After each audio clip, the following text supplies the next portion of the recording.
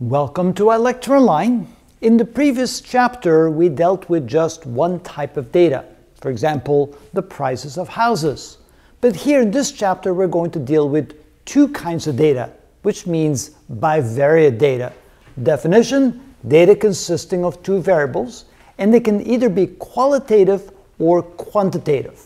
And there could be three different cases. Since there's two variables, both could be quantitative, or one could be quantitative and the other one could be qualitative, or both can be qualitative. So some examples of that. For example, if both can be quantitative, for example, the number of push-ups compared to the number of sit-ups. So we grab a number of people and we see how many sit-ups they can do, how many push-ups they can do, and we're going to do some relationship between that. So they're both quantitative. Or we could be comparing the type of a tire thread compared to the amount of stopping distance. So this would be qualitative, the kind of tire tread, and this will then be quantitative, how far the car will go when you try to stop. And there might be a relationship between them. And thirdly, we could be dealing with both being qualitative. For example, we can compare the gender of students to the types of degrees that they get.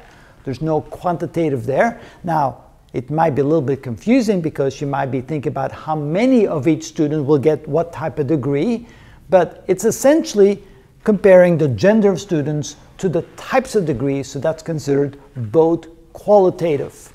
Now, what kind of things do we want to do with that data? For example, we want to determine the relationship between the two types of data, or the two variables. We may want to find the dependency of one relative to the other, or we may want to find the correlation between the two types of data. So that's why we want to look at two sets of data and compare them to each other for various reasons. And we can have both quantitative and qualitative type of data. And so that's what we do when we look at bivariate data. So now that we know what that is, let's go ahead and get started and see about all the things that we need to know how to do. And that is coming up in the rest of the videos in this playlist.